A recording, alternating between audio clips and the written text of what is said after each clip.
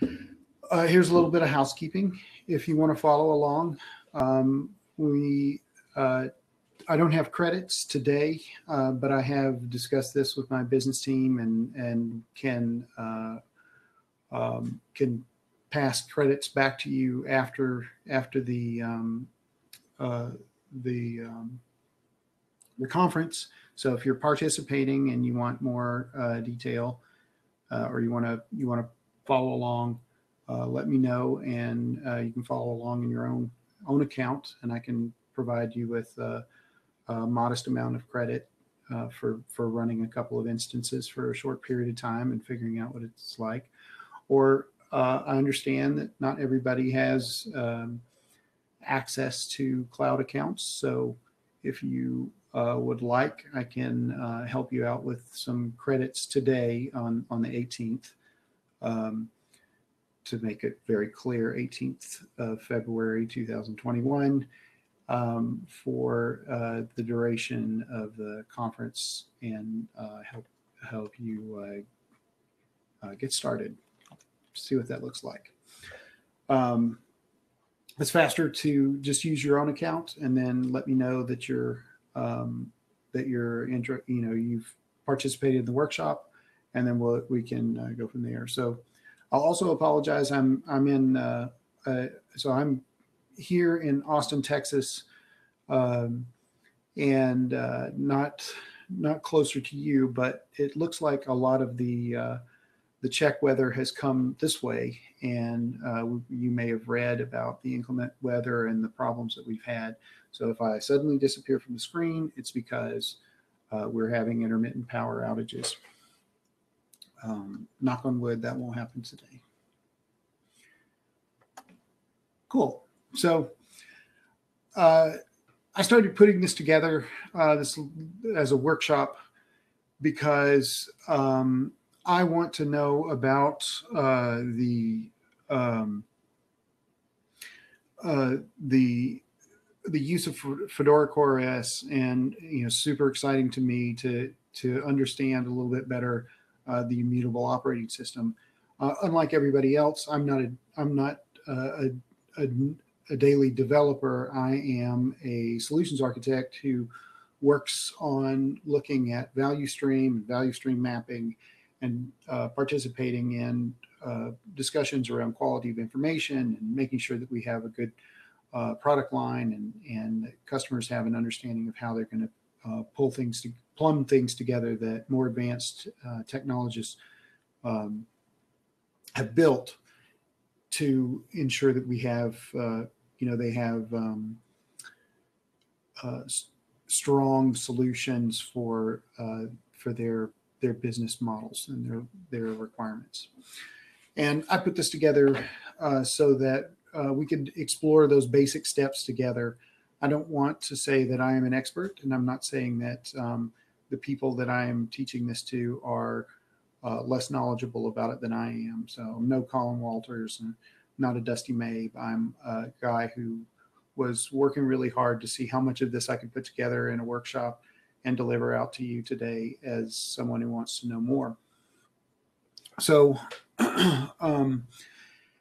there's another thing that I think is really important is that, and I think I'm trying to take these words right out of Matthew Miller's mouth, which is that as members of the Fedora community, I think one of the things that we have a strong responsibility for is building solutions, and not just resting on the laurels of having the sort of the day-to-day operations of building Fedora as a distribution. And CoreOS really really speaks to that as a directive. Fedora CoreOS is really a mature offering today, and has a long history from Atomic and lots of other projects that were associated with that, and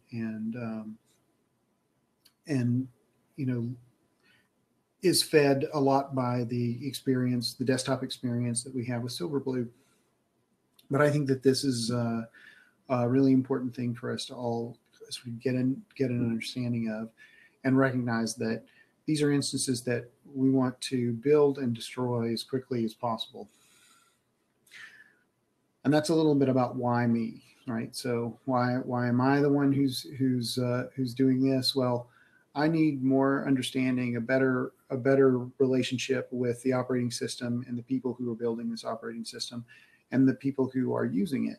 So I wanted to take an opportunity to deliver some content that was related to that.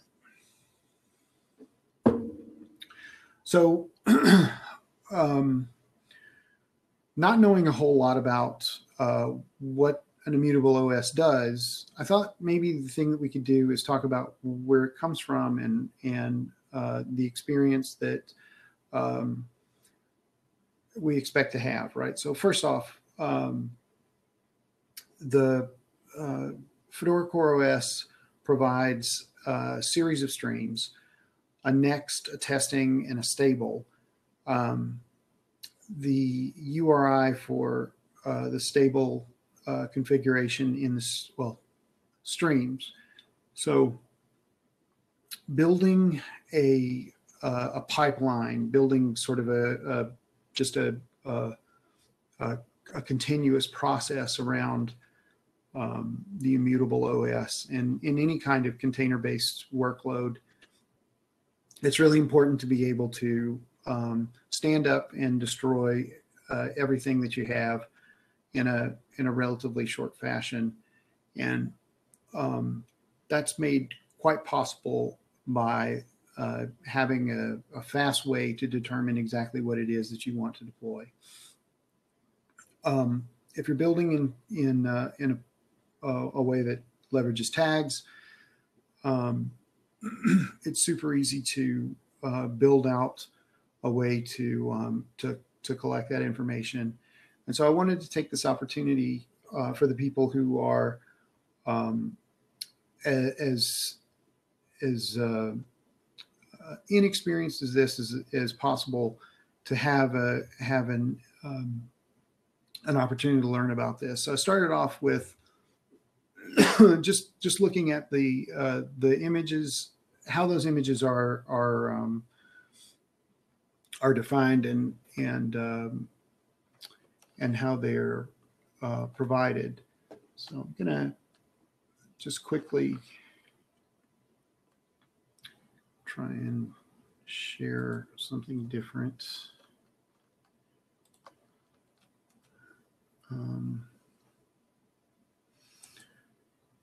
So let's look at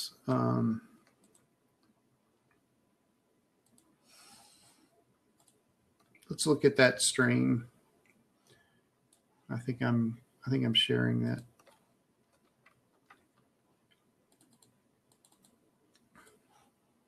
Yes. Okay, good. So just looking at the content that's out there, I think I've got a pretty good history here. So if I want to look at information that's associated with the architecture itself, just to see, you know, how thick this is,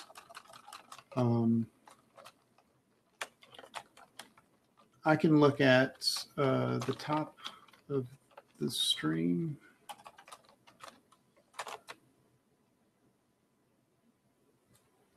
To show that we're not just talking about one location. The team that is responsible for building this, the CoreOS team, the Fedora CoreOS team, builds images across many different platforms and many different environments, and so those are all easy to get to, and there's quite a bit of detail here. So the first thing I was looking at is in the exercises, and I think I'm just going to share that whole screen.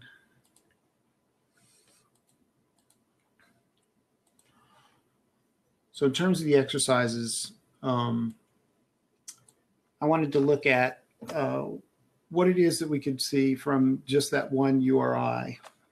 So from one URI, we know that we have a stable, and a next, and a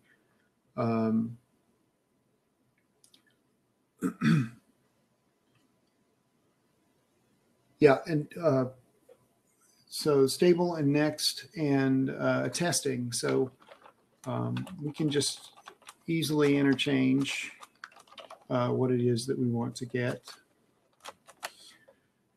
And something that I thought was very interesting about this is that if I decided that I wanted to pull this information into a variable, I could look at my release, and I can use tools like JQ integrated with the output from this this curl from the stream to get more detail around the output. So what can I do with this release information?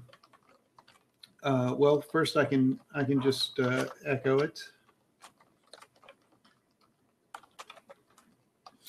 and I can get back the result. So looking at that, oh look, you know, here's my current next release, right? So most recently built on looks like February 17th, and so just yesterday. And then because I know I want to use that information in AWS because that's where I live most of my daily life, I can take that information and translate that. So if you didn't see that, I took that release detail and added it into a filter configuration. So, so here I am with this first exercise.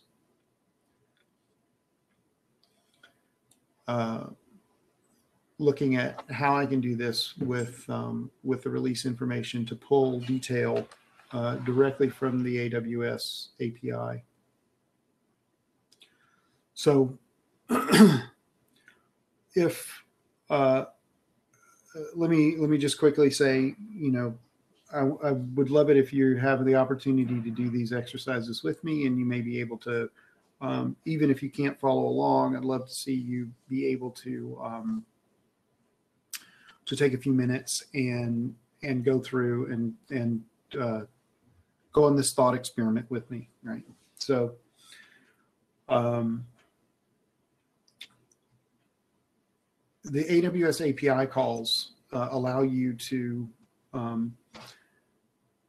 build an instance in AWS, and the call that you would use to create an instance is start instances. How would you, knowing what you've seen now,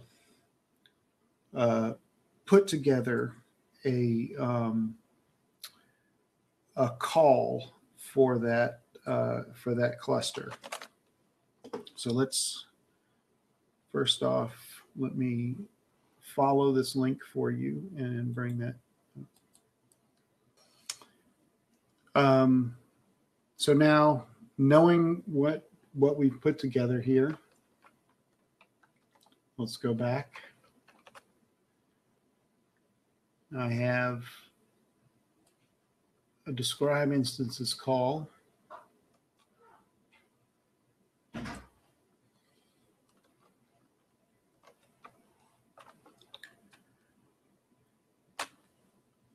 I want to know if we have any takers.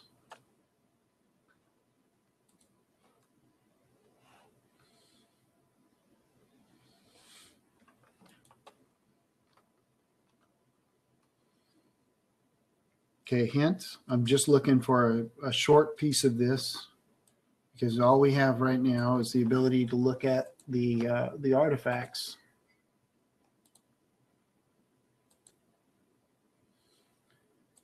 So inside of my requests,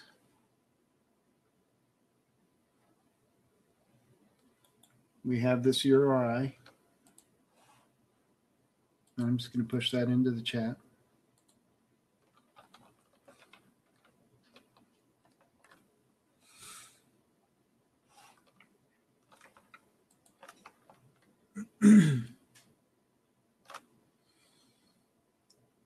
I did something kind of interesting there, which was I pulled that detail and then I grabbed the images that I knew were associated with the Fedora account. And I did that based on a Red Hat article, knowing how the configuration of the accounts works. I know that there is a specific owner. There's an owner for the Red Hat images. There's an owner for the Fedora images. But there's an easier way in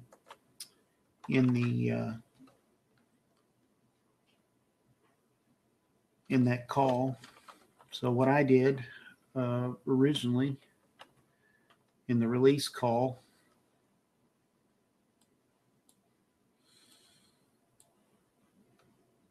I grabbed the artifacts.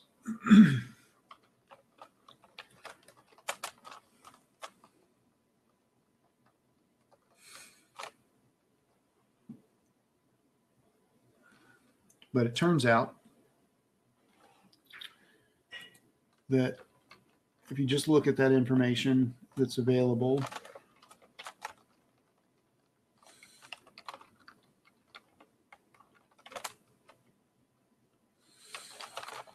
I should just be able to get it straight from the call. So if I make a curl, I can modify the path, the object path, to get directly to the image for any location. So if I need the image ID to do a boot or to run an instance, how might I go about getting that that image, knowing what I know from that request?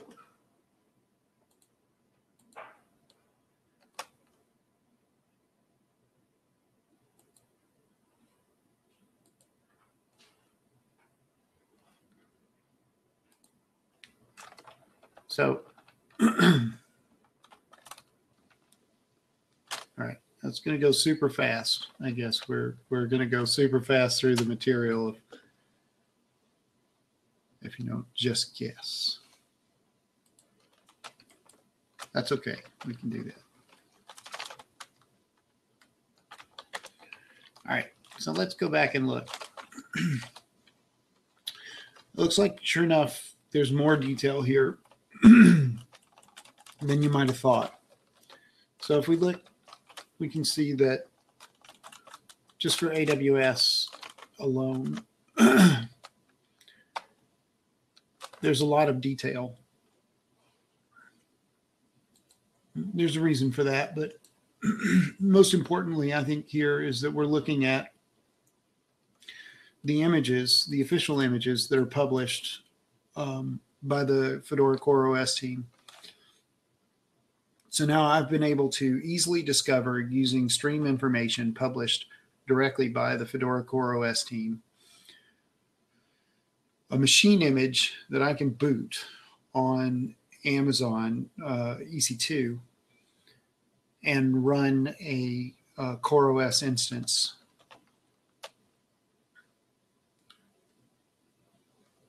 So now that is all from the one stream. So in this case, stable. But it could have been it could have been next. And using detail that I pull from here, I could say, I want to do this in Stockholm. So EU Central 1. And you can see the special characters here for the JSON have to be quoted. Oh.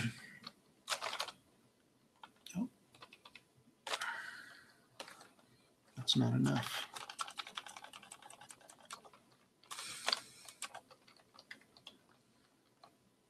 Or is it? Yeah, that's enough. Regions. No, it's not.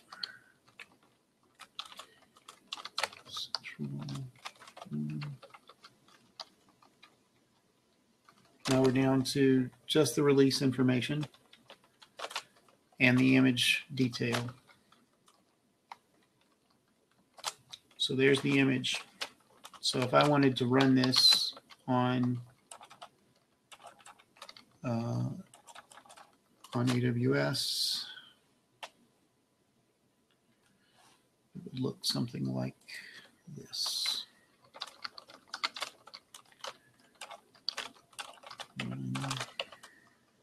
Instances, image builder, profile.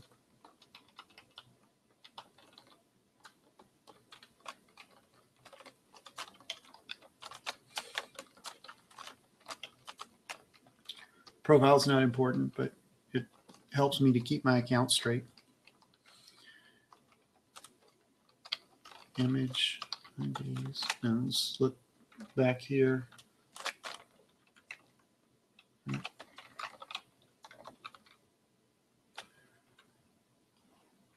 So I have image ID is something that I can build. So now let's just go here. ID. And I can just put that in as a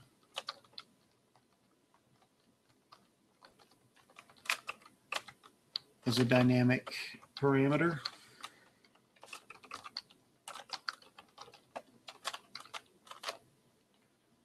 Let's just add the whole thing in.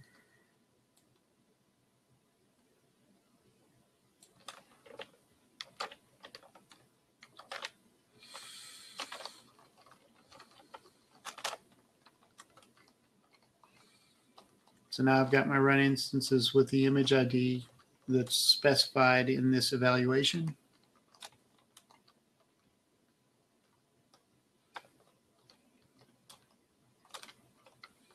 Oh.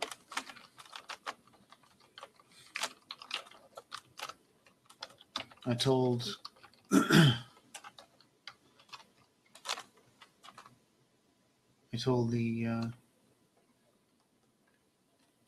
the instance, or I told the streamline where I was going, but I didn't teach or I didn't tell the run instances call what region that was in, and so it turned out that was in the wrong spot. That's great. So now I didn't specify much of anything here, really, to just get an instance running. But the question is, what is this really what I want to be running? And what's inside? That's the important part. So here's an instance ID. That tells me, essentially tells me all this information here that's associated with it. I can describe that, but I don't want to do that. I want to say this instance actually has it should have a public IP address, I believe, associated with it.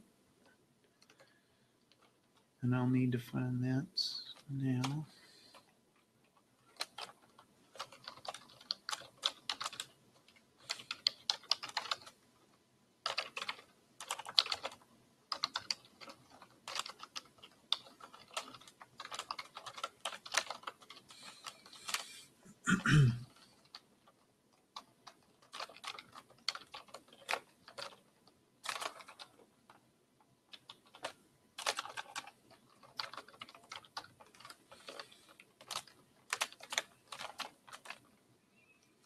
So now I have these instance IDs. Oh, what did I miss? Anybody care to venture a guess? Did it twice.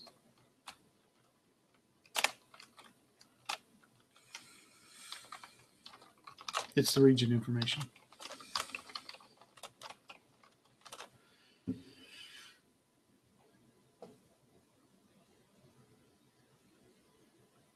So look at that. I have an associated host name, a DNS name with the public address. Should be able to just log right in, right? Anything? What do you think might be stopping me from logging in? I mean, I just started the instance.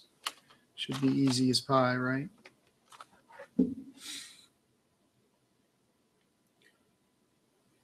Looks like not. Looks like I don't have a route. And it also looks like I don't have any information for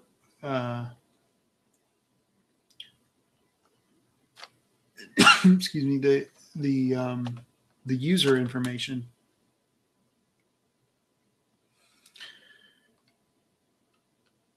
So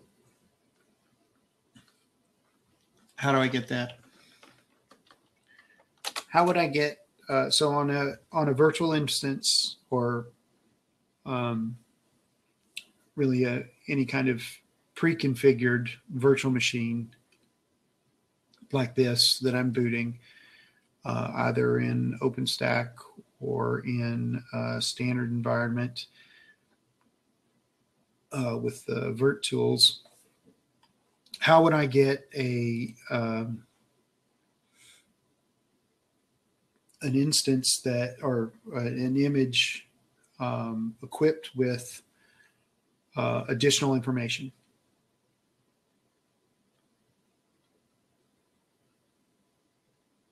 So at some point, we'd have to be able to inject that information.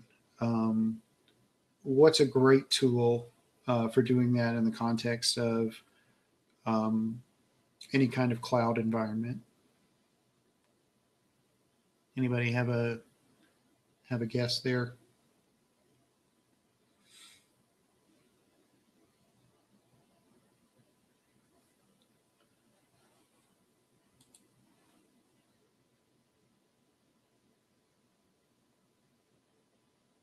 So I'm spoiling it. I'm going to spoil the surprise. It's Cloud Init. Cloud Init is a way that we've done this for many, well, for quite a number of years now. And by default has been shipping for a long time. There's interesting things about Cloud Init. It has taken on a sort of a saving role for figuring out how to inject information into instances, but then it's also taken on sort of a crippling role in terms of boot time. And so people have long criticized Cloud Init and its just-in-time compile, and they want to look at that as a way to move. You know, as we all want some way to make it, to speed it up. So speeding up Cloud Init was one of the goals of the CoreOS team, and they built a project called Ignition. And Ignition was a way to do this in a compiled application environment. So one of the most important parts of building out a configuration, either in a standard virtualized environment like on KVM or with the QEMU images, is to leverage an ignition file from some location, either on as a kernel operator or a kernel parameter, or either by identifying it on the kernel with a pointer, or bringing that configuration together for you from some metadata location.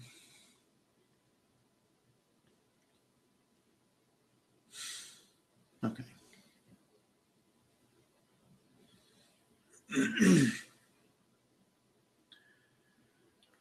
So really the thing that brings you from elephants to ants, as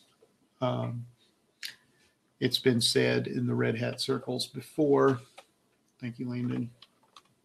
I found the image. I have all the details. Now what am I going to do? I need to create a configuration that is going to tell me what I'm going to boot and what's going to be in that boot process. And that's the ignition file. So if you're building a CoreOS image, you need to create effectively what is similar to the Cloud Init configuration. In Cloud Init and Cloud Config, which is the YAML equivalent there in the Cloud Init world, you would create that YAML file, base64 encode it, and deliver it to an Amazon EC2 instance, or you would, as a plain text file, deliver it to, I just think you can base64 encode it in OpenStack too. I think that's right. You were given that, you would give it that file, and then it would do the work for you. But of course, with Cloud Init, the application's not compiled. It's doing the work for you. It's parsing that with kind of a slow parser. The YAML parsing is slow, and then the additional effort is slow. So, and that comes from, so on Amazon EC2, the user data is stored in a link local address. So any idea about what a link local address is? Thanks. So the link local address ends up being an address that is not available for any other. It's isolated to the single hop from communication point from that from the instance itself, and we're using that to convert we're using that to slurp up to the instance what we want it to have in it from that ignition file. And the ignition file starts off as a simple Fedora CoreOS configuration file. And then you use what's called a transpiler to create the ignition file. So let's think about this as an exercise. The exercise is to build your own CoreOS configuration file, and then to convert that to JSON for use as an ignition file. And what you're going to get is something that looks like this. You'll start off with this file that effectively has the simple YAML syntax, where we're looking at we're looking first off at what we're doing in the passwd for users. We're creating, in this case, a default user of CoreOS, and we're creating an authorized keys, or we're injecting an authorized key into, or pub key into the authorized keys for that user, which means that we'll be able to log in as CoreOS. But let's change that up a little bit. It's easy to write a YAML file. What I'd like you to think about doing is, how do I have a second user, or configure a different user as my primary user in the build process? And then on your own, I'd like you to add that transpiler to the installation of the instance using Ignition. And then ask yourself some questions. So I think we're wrapping up. We've got just a little bit of time for questions. Let's start there. Thank you so much, David. There was a question from Pavel in chat about having access to this presentation. I was wondering if you could potentially share it somehow. Yeah, I'll put it on DavDunk, the fedorapeople.org. So I'll add it to my Fedora people so that you can get to it. And I'll just stick that in chat right now. Thank you. If anyone else has any questions, please add them to Q&A. I don't see any questions at this point. Do feel free to reach out on Discord to David. And apologies for calling you Duncan. That's fantastic. Sorry for that. And Honoralp has a question. There's a question in chat. I don't know if you can see it, David. I can. Honoralp, I'm sorry, I don't see your question. I see that I asked. Did I miss? Was it closer? I can see it in Q&A. So he's asking. Oh, he's asked again. Thanks. Any plans to be able to create CoreOS in Cockpit via web interface? I don't know, but I can tell you that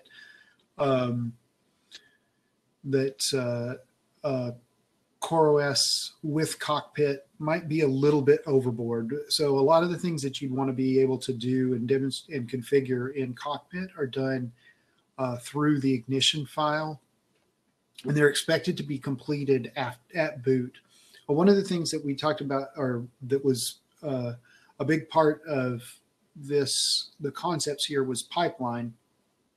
And the pipeline build process is done through that ignition file. So making sure that you have a place to pass the details of that ignition file in a GitOps style configuration model is a big goal.